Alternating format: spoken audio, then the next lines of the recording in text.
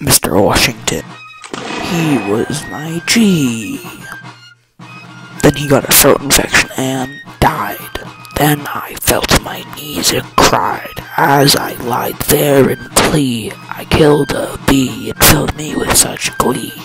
Then I got shot in the knee by a little oak tree down the street. As I was talking to the butcher about buying some meat, I thought it was quite neat that I could buy this much meat. Told him to take a seat, but he was showing his feet.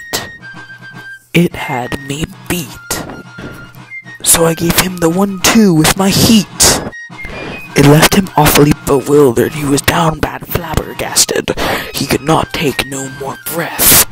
He was all throughout gassed. And I said, boy, you're awfully flaccid. But then he kicked me in my shins so I kicked him in the chin. As I turned around, there was a bin filled with men. Then I said, oh God, oh God. It was Hamar Assad. He walked up to me after that, and he went, ah! And he kicked me in my leg. And then I said, oh no, I might just have to beg. But then I got stood up, and then I went, skedaddled away on my way.